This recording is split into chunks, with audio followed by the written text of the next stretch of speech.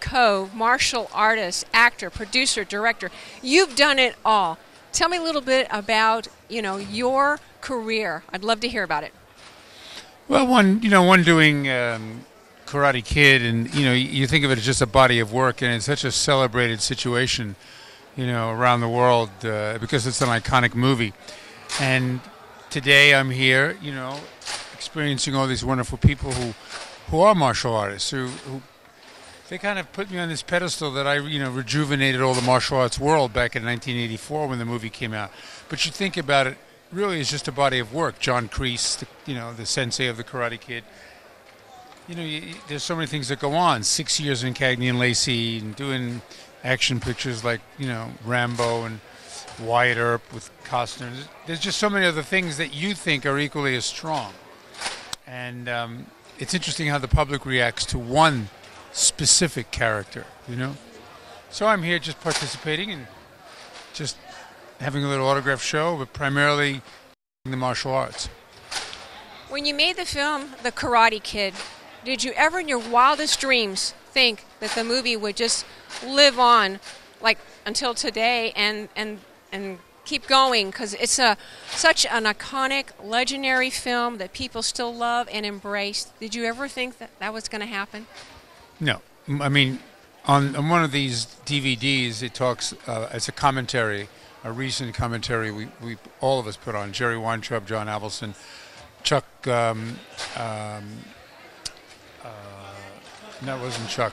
It was Pat Johnson, who was our stunt coordinator. And basically, we talked about being part of an iconic movie. And you never expected a little $9-10 million movie back in '84 to be, a world-renowned classic. And it was quite interesting, because while we're doing it, I was just thinking of it as another Heavy, And a good script, great writer, Robert Kamen, and John did a great job. John Avildsen directed Rocky and Joe, and you thought it'd be a good movie, but never what it's become. You said you enjoyed working with Sylvester Stallone, and why is that? Well, he and I go back to New York in the early '70s with Kuno Spoonholtz as our personal manager. And Kuno would get sly jobs as an usher in the Baronet on 3rd Avenue, and I would get a job as Santa Claus in a department store. It's the kind of jobs he got us, And years later, we see each other occasionally, and I'm happy for his success with the Expendables, and it was fun doing Rambo and all that. It was a lot of work, but it was fun doing Rambo. And he's a lot of fun, one-on-one, a lot of fun. Martin, what's next for you?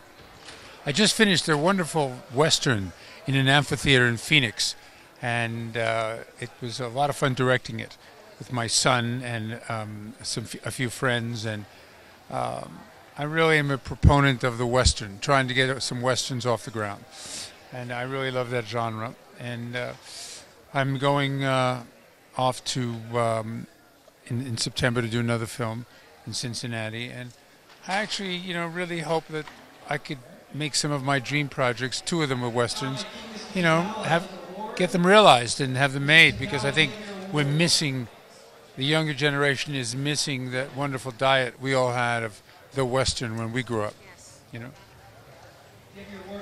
Martin, thank you for the interview. I enjoyed meeting you, and I want to wish you continued success. Thank you very much. Appreciate it.